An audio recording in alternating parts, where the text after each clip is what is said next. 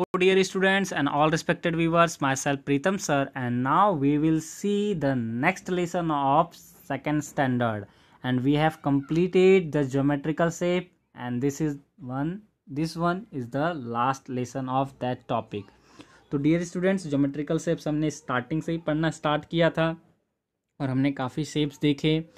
First lesson में ही हमने जो पिकनिक हम मना रहे थे तो उस पिकनिक में ही हमने कितने सारे शेप्स देखे, फिर उनको हमने डिटेल में पढ़ा कि उसमें एजेस कितने हैं, कॉर्नर कितने हैं, और उसके बाद उनके सरफेस कैसे हैं, कर्व्ड सरफेस हैं, फ्लैट सरफेस हैं। फिर हमने लाइन के साथ फ़न भी किया। अब लाइन के साथ फ़न करते हुए लास्ट में हमें एक होमवर्क मैंने आपको दिया था कि आपको कलर करने थे। तो वो जो कलर करने थे, जो शेप आपको मैंने बताए थे, एक ट्रायंगल, एक सर्कल, एक मैंने आपको स्क्वायर बताया था, एक रेक्टेंगल बताया था। तो जो जाते जाते मैंने आपको बताया था उन्हीं चीज़ को और भी हम डिटेल में यहाँ पर पढ़ेंगे। तो ये पढ़ने से पहले मैं आपको बता दूं कि हमारा जो चैनल है द आर्या अकेडमी चैनल, यहाँ पर आपको फर्स्ट स्टैंडर्ड से लेकर के 12th स्टैंडर्ड तक के ऑलमोस्ट सभी सब्जेक्ट के एक्सप्लेनेशन मिल जाएंगे। तो आप इसे अगर नए हैं तो सब्सक्राइब कर लीजिए, अपने दोस्तों के साथ, अपने रिलेटिव्स के साथ इसे शेयर भी करिए ताकि उन्हें भी इसका बेनिफिट मिल सके। तो आइए डियर स्टूडेंट्स, हम स्टार्ट करते हैं। As shown in the picture, trace the edge of the objects with your pencil and draw the shapes of the object. Observe the side of the object. अब यहाँ पे कह रहा है कि आप पिक्चर को देखिए। ये वाला पिक्चर आप देख रहे हैं ना, क्या है, मैच बॉक्स है।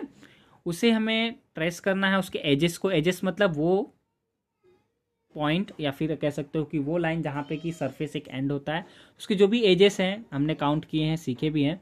उस ऑब्जेक्ट को पेंसिल के थ्रू ड्रॉ करना है। क्या करना है? ड्रॉ करना है। और ड्रॉ करने के बाद उस ऑब्जेक्ट को वहाँ से हटा देने के बाद ऑब्जर्व करोगे कि वो कौन सा टाइप का है। तो हमने यहाँ पे भी देख लिया कि मैच बॉक्स है, उसको भी हमने पेंसिल से देखिए। यहाँ पे ये हमारी पेंसिल है, उससे बन रहा है।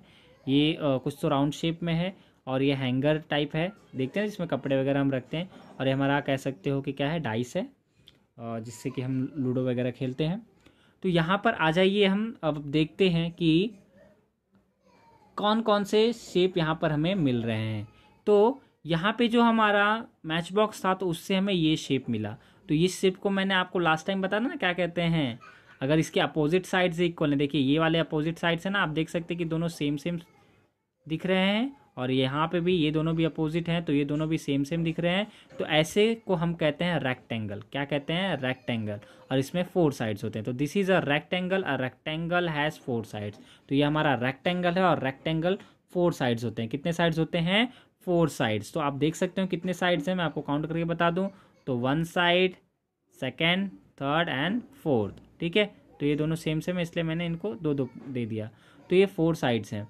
देन हमारे पास जो भी ये राउंड शेप में था, आई डोंट नो क्या है वो, तो उससे हमें क्या मिल गया? एक सर्कल। क्या मिल गया? सर्कल। जो कि लास्ट टाइम मैंने बताया था ना, मेरा सर्कल थोड़ा अच्छा नहीं बना है, बट आप बुक में देख सकते हैं काफ़ी अच्छा सर्कल बना है, एकदम गोल होना चाहिए, जैसा कि आपकी चपाती होती है ना जो आपकी मम्मा बनाती हैं वो।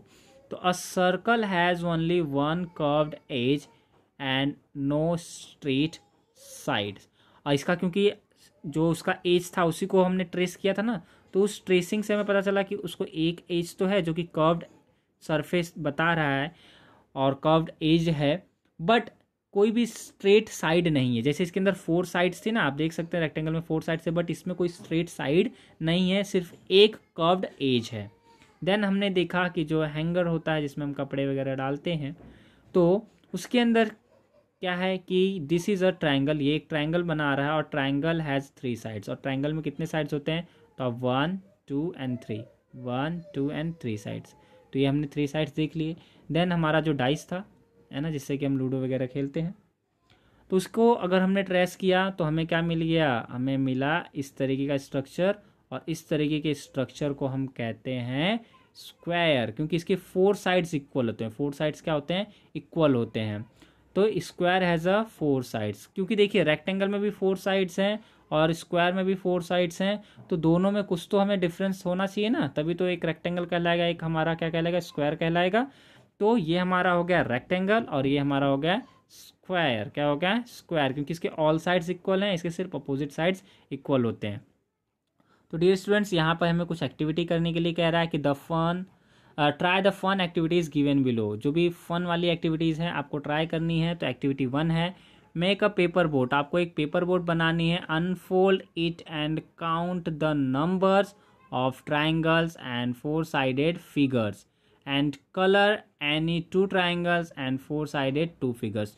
तो डियर स्टूडेंट्स, इसे आप घर पे कंप्लीट करिएगा, कोशिश करिएगा करने की, और नेक्स्ट वीडियो में अगर पॉसिबल हो सका तो मैं आपको खुद से बताऊंगा। आपको एक पेपर बोट बनानी, क्या बनानी है? Paper boat. लाइव मैं आपको वीडियो बना करके बता दूंगा।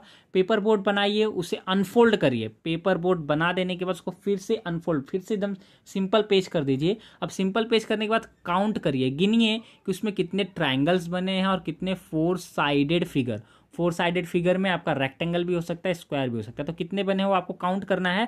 फिर कलर एनी 2 ट्राइंगल्स, आपको 2 ट्राइंगल्स को क्या करना है? कलर करना है। एंड 4 साइडेड 2 फिगर्स, और 4 साइडेड जो भी होंगे 2 फिगर्स को क्या करने हैं? कलर करने हैं। और ये एक्टिविटी आपको कंप्लीट करनी है घर पे। देन एक्टिविटी 2 है make triangles and 4 sided figures using match sticks and small wooden strips.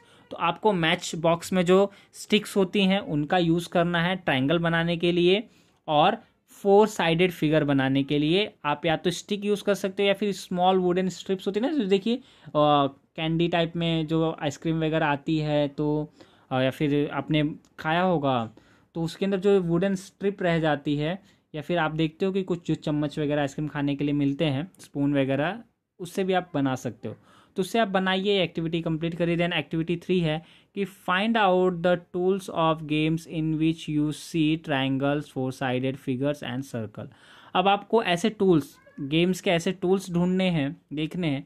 अभी गेम खेलने के लिए कौन कौन से टूल या फिर कौन कौन सी चीज़ें, जैसे कि आप बैट का यूज़ करते हो और भी बहुत सी चीज़ें होती हैं, तो उनको आप देखिए। टॉय में तो बहुत सारी चीज़ें होती हैं ना, आपके पास गैस चूल्हा होता है, ये वो घर की चीज़ें बहुत सारी आप रखते हो, पॉट्स वगैरह रखते हो, छोटी छोटी चीज़ें, डॉल वगैरह रखते हो। तो आपको उसके अंदर ट्रायंगल्स और 4 साइडेड फिगर एंड सर्कल वाली चीज़ों को करना है। तो ये एक्टिविटी बहुत ईजी है, आप इजीली कर लोगे। Make a picture using the shape triangle then 4 sided figures and circle. 4 sided figure में रेक्टेंगल भी हो सकता है आपका और स्क्वायर भी हो सकता है। तो डियर स्टूडेंट्स, ये थे आपकी एक्टिविटीज़, इसे कंप्लीट करिए। जैसा ये वाला 4th एक्टिविटी तो आपने लास्ट लेसन में भी देखा था, जिसे हमें कलर करना था, और इस तरीके से आप कंप्लीट करिए, क्योंकि ये अब लेसन यहाँ पर कंप्लीट हो गया है। यहाँ पे हमने बता दिया कि जो भी ज्योमेट्रिकल शेप्स हैं जितने भी थे, हमने कौन से स्टार्ट किया था, स्फीयर तक देखा। देन हमने यहाँ पे 4 साइडेड फिगर देखा, रेक्टेंगल, सर्कल देखा, ट्राइंगल देखा, एंड देन स्क्वायर। ये भी 4 साइडेड फिगर है, बट ये क्यों हमारा स्क्वायर है? क्योंकि इसके ऑल साइड्स इक्वल होते हैं। रेक्टेंगल में सिर्फ अपोजिट, आमने सामने के जो साइड्स होते हैं वो इक्वल होते हैं। तो डियर स्टूडेंट्स, अगर आपको ये वीडियो अच्छा लग रहा है तो इसे लाइक करिए, अपने दोस्तों के साथ इसे शेयर भी करिए। नेक्स्ट वीडियो में मिलेंगे नए एक्सप्लेनेशन के साथ, तब तक के लिए गुड बाय एंड टेक।